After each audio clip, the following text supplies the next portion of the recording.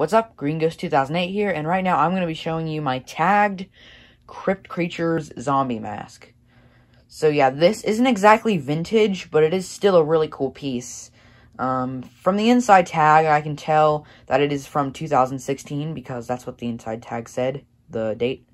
And, yeah, so not vintage, still pretty new, but it does have some features that Funroll doesn't use on their masks anymore.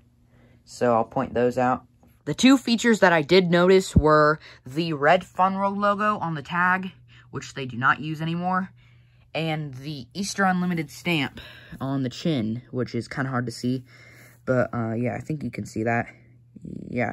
They actually put their stamp inside the mask now, but a while back, they still put it on the chin. So, that's pretty cool. I got this mask at Magic Man, which is where I get a lot of my masks. And you can still see the price tag right there, $12.95. So, that's cool. This mask does have a few flaws, but not too many. Like, I don't know if that's part of the mask or not, but it looks like the shroud is a little stained. Like, there's some white splotches right there, and I don't know if that's for effect or just a flaw. There is also a small tear at the bottom of the shroud. But yeah, other than that, this mask is in phenomenal condition. I mean, it is in really, really good condition. The tag especially, like, some of my mask's tags have, like, stains or fingerprints all over them, but this one does not. I mean, this mask and its tag are in phenomenal condition.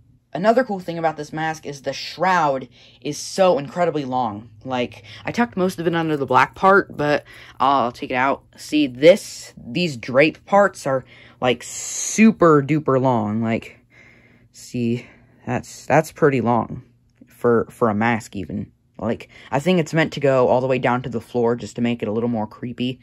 But yeah, still, it's pretty long for a mask. This mask overall is one of my all-time favorites I have. It's very creepy, very good condition, and a very great piece to my collection. I think that's going to wrap up this video, so yeah, if you like what you saw, check out my other videos on this channel.